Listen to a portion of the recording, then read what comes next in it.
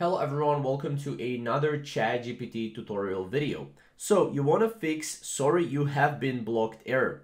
Now this error happens for many variety of reasons, and one of the reasons is that you're using a VPN or you are on the internet that is not stable. Now basically right here, as you can see, this is going to be a way to fix this. Now as you can see right here, are you getting a sorry you have been blocked error in ChatGPT and your ChatGPT is not working at all? Now, as you can see, you might getting this screen or maybe even this screen right here.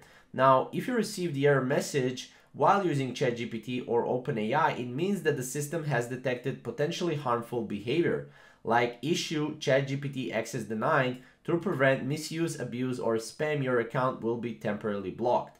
Now, to resolve this issue, you will need to basically go and follow a couple of steps. So first of all, you can disable your VPN and refresh the website. That's the first thing you need to do. Second thing is you need to either update your browser or try to use ChatGPT in incognito mode. Or third thing you can do is create a new account. This is something that I would recommend if you're battling with this error for a long time. So I would definitely go here or try to use ChatGPT alternatives.